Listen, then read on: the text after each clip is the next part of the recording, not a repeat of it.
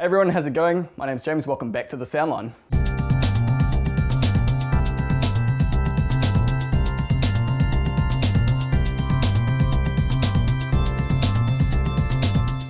So today what I'll be doing for you guys is I've got a couple of different power strips here and a mains noise analyzer, and we're just going to be comparing them to see what sort of difference a proper power strip like this IsoTek one here will make versus, you know, your standard cheap white one that you'd find at your homeware store versus plug straight into the wall.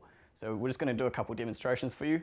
The way this device works is essentially it just turns any noise or distortion that you find in the electrical supply in your house into noise and a reading, so that we can actually see how bad or how distorted the power in your house is.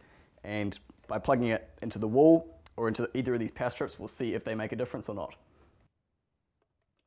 Okay, so we've got it plugged straight into the wall here. Just turn it on.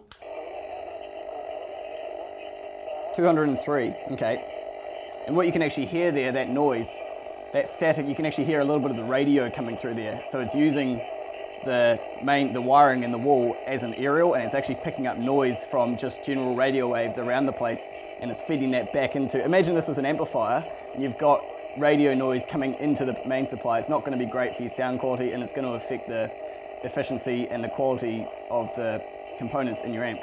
Okay, so now we're just going to try your standard, you know, basic white power strip that you would find at any homeware stores. These things cost you like between $2 and $10 depending on what sort of one you get, just to see if this makes a difference or not.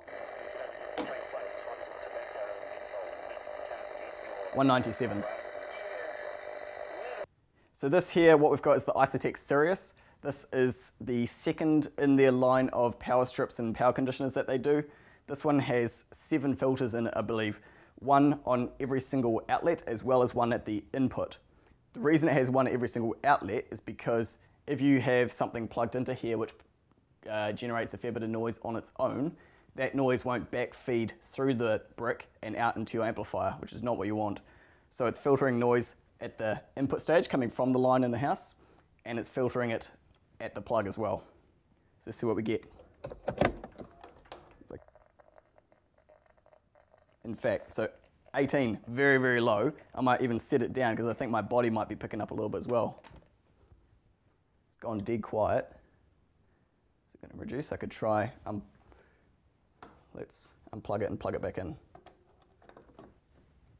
There we are, 0. We're at 0. So this has completely cut out all noise and distortion on the power line that we had before. Okay, thanks for watching, guys. I hope you've enjoyed this video. If you had any questions about the products that I've been, playing with here today, or the result that we got, feel free to leave me a comment down in the comment section or a question, and I'll do my best to answer them. Give the video a thumbs up if you enjoyed it, and I will catch you in the next video. Ka kite anō.